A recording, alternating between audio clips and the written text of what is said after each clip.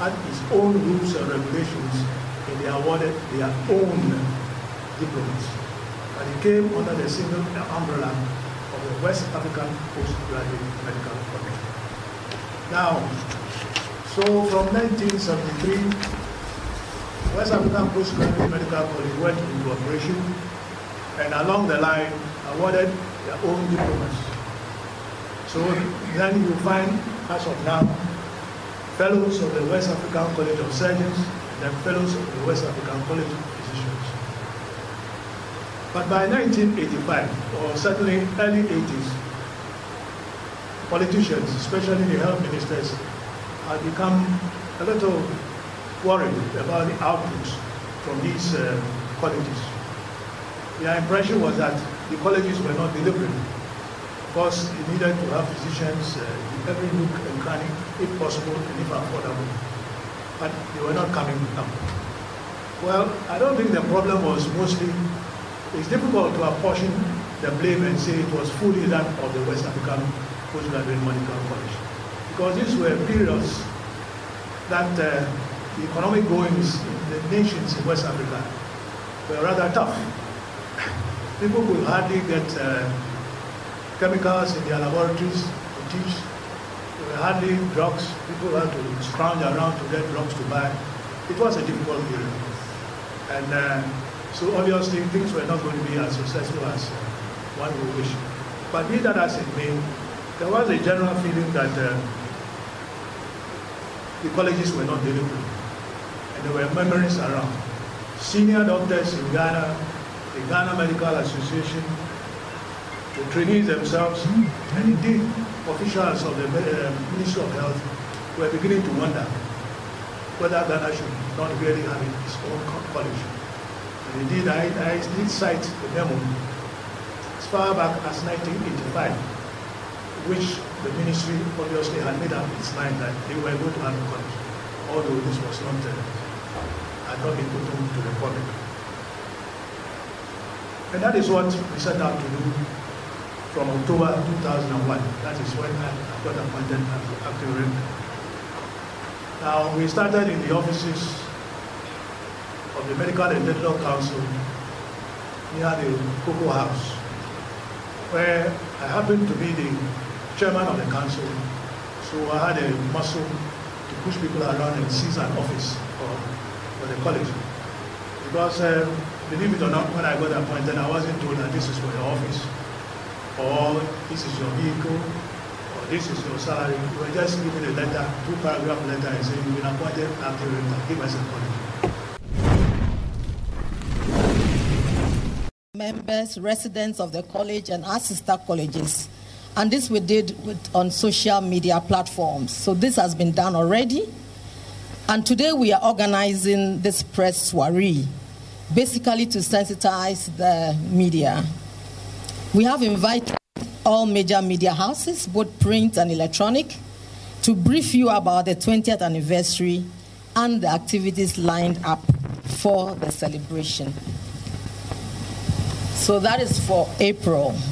In May, we would be having the launch of the 20th anniversary. That's a formal launch of the 20th anniversary of the college and the first public lecture. And this we have scheduled for Thursday, the 18th of May, 2023. It will take place at the college secretariat, and it will start from 2:30. Then in June, we have media rounds. And this we have scheduled interviews by selected key college officials. So we'll need the media again to the media houses to conduct interviews and tell you more about the college. In July, we have the health walks. There'll be one in Accra and simultaneously in Kumasi as well. And also health screening in selected deprived communities. And this will take place in Accra and Kumasi. In August, we would have our second public lecture, and then also we would have a fundraising dinner, and this will be held in Accra. We will tell you more about that. Then we move on to October. In September, we have major college activities like exams, so we don't have any activity in about the 20th anniversary in September. In October, we would be having a museum exhibition. We have a health museum in the college, and we would invite secondary schools to visit and like an excursion for them. So the museum exhibition will be set out in October. And then we'll be doing a donation to the community, and this is, we have settled on a donation to the Wager Leprosarium. So this we would be doing in October as a college. In November, we'll have our third public lecture. And also we'll be having a launch of a special 20th anniversary brochure, as well as a documentary about the college. So please watch out. In December, which will be crowning our activities, we'll have our 20th anniversary annual general scientific meeting. We'll also have poster presentations and exhibitions, and we will crown it all with a Thanksgiving service in Accra and also in Kumasi. We are kindly appealing to you, our friends of the media, to spread the information about the 20th anniversary celebrations of the college far and wide, both in the electronic and the print media, and help us make the 20th year a remarkable and a memorable one. So on this note, ladies and gentlemen, I thank you all very much for your attention, and God bless us all. Thank you very much. And as soon as the Ghana College of Physicians and Surgeons was established, the drain slowed down considerably. So that is the situation that we had. So the college slowed it down. And because of that, we had quite a good number of doctors at a time when things were difficult, and these doctors stayed and were working. But imagine what would have happened if the college had not come into being. They would all have left, and healthcare in Ghana would have suffered considerably. Okay, so I guess you asked about what are the challenges that the college has faced to date. I think some of those challenges, the challenges to do with the establishment of the college, Professor Nyami talked about that. I mean, some of the challenges going forward with the training is to do with the numbers of specialists that we turn out. The country our population is growing. We are moving quickly towards 30 million. And the number of specialists that we need in the country, we still don't have enough in terms of the specialists to the population ratio. And the people who are coming in for the training are also going in for some particular specialties like surgery, obstetrics, and gynecology. You have large numbers of people going in there. But we have very few people entering specialties like radiotherapy, laboratory medicine, for instance. But we need many people getting into these specialties so that we can meet the health needs of the government of the people of Ghana. Another challenge, one of the things that holds back we being able to roll out specialist training to the level that we would like, is the issue of equipment in our hospitals, because we are limited in the level of training that we can deliver, especially in the area of subspecialist training, based on equipment available in facilities. I mean, we are pleased to hear of the government Agenda 111 and the putting up of hospitals. It's important for us to make sure that these hospitals have the appropriate equipment that we can use to deliver service and also provide training. In addition to the equipment, I mean, places where we have the hospitals, sometimes the problem is maintaining the equipment. We get great equipment in, but we don't have the support services to make sure that this equipment are running all the time. In a specialty like radiology, you could get residents who are supposed to do a rotation in the MRI or CT scan units, only to be sent there and to find out that the MRI machine is not working. And it might not work throughout the residents' period of attachment there. To address these problems, we've started working actively on partnering with private and let's say semi-private institutions. There are some top-notch hospitals that are government affiliated but not kind of like fully government run, like the International Maritime Hospital, the Bank Hospital, which have very top-notch equipment. We are talking with them in order to partner with them so that the training can be smoother and our doctors will have access to modern equipment that's used in the 20th century. So these are the equipment challenges that we are getting. You also mentioned things about doctors and nurses. I mean, is it complaining about their conditions of service? Is that what you said? Right.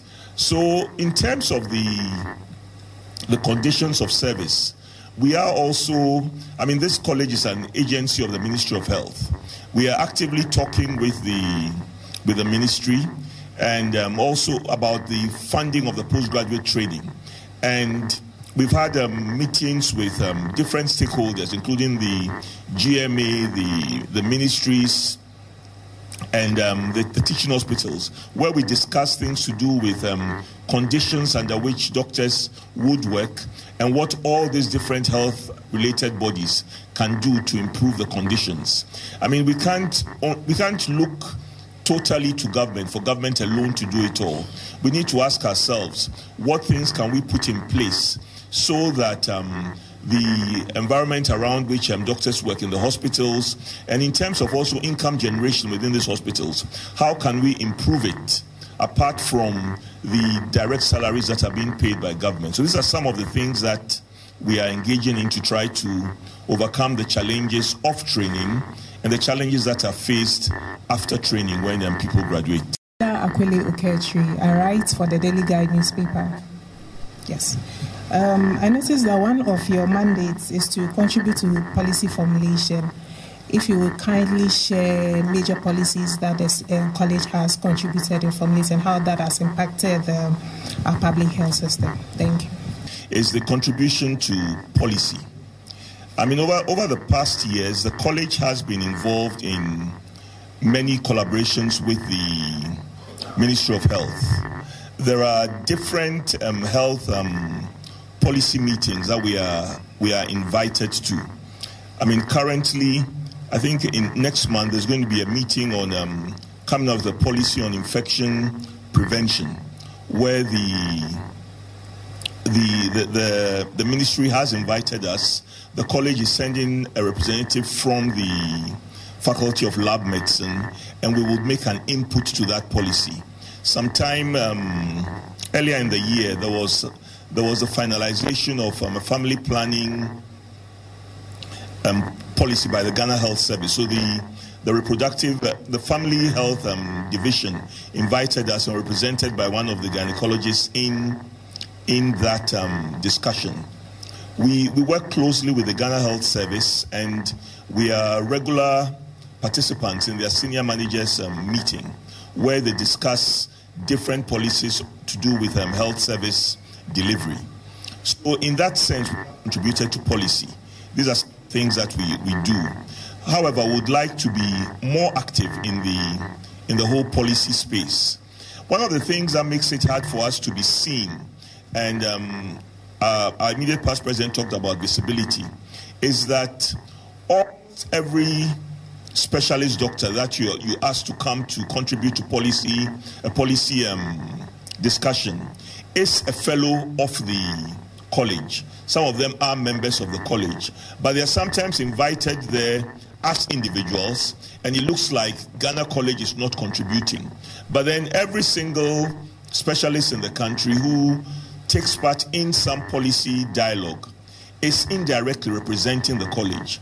Now we are going to be more proactive and let people go waving the college logo. I mean, you all see it up there. You should capture it on your thing, so when people see this, they'll know that this is the college. So these are some of the things that we've done in policy. But then we've in recent times worked a lot on in policy things regarding the training of doctors. One of the big challenges, which is was probably beginning to lead to a re-emergence of the brain drain. It's a long time that doctors took between when they graduated from school and getting into specialist training. We've over the past 2 years worked with the minister's office, and there have been changes in this policy that have been worked on been approved by the Ghana Health Services Council, so that doctors can get into training earlier and they don't have to wait for so long before they get into specialist training. There have also been policies that have would make it, let's say, faster for doctors to enter areas where many people are not entering. Like I mentioned, lab medicine, ophthalmology, radiology, radiotherapy, where people can enter these programs right after they finish their housemanship training. So we've worked with the minister's office to come out with policies that would enhance the training of postgraduates, in addition to our contribution to policies on health service delivery. But we really need to do a lot more to be more visible in the policy arena in the country. Thank you. Surgeons, they want to be obstetrician gynecologists, but there are certain areas where we call them, people do not actually go into that area. Okay, an example is laboratory medicine, which happens to be my faculty, psychiatry, which is even getting better, radiology, radio oncology, where people are not going into that area. But we need all the specialties. So now, as Rector mentioned, we put in policies which actually has gone through the ministry to cabinet, so that in those areas which we may call the orphaned areas where people are not going, you get people to go in there. And of course, when it comes to sponsorship, they are sponsoring people in terms of financially to go into those areas, because we need all those areas, like laboratory medicine. And the laboratory medicine, which is my faculty, you have hematology, you have chemical pathology, you have medical microbiology, and then you have chemical pathology. And so you need to make sure that you have all that. But if we are not intentional about training people to go into the orphaned areas, then you have a lot of the areas where, obstetric gynecology, surgery, and then you realize that in all the other areas you don't. And we need each other to be able to work properly. So that's why the college has come out with clear, intentional, it's being intentional about making sure that we direct people into those areas through supporting them and sponsoring them to go into, or through scholarships to go into those areas.